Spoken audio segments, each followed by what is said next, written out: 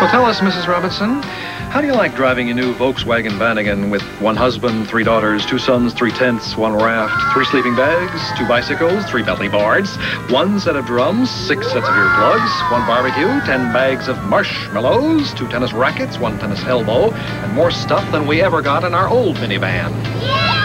I don't hear anyone complaining, do you? In the year 4 million BC, man took a giant step. He got up off all fours. And now, after millions of years of evolution, man has discovered he's better off on all fours in a Vanagon Syncro. Guess what I saw in the woods today? Another futuristic space vehicle? Yeah. And it had little green creatures inside. Yeah? Where was this one from? Mars? No, Volkswagen. You know, we used to drive a car, but then we outgrew it. So we bought one of those minivans, and we outgrew that. If we ever outgrow this Volkswagen Vanagon, we're really in trouble.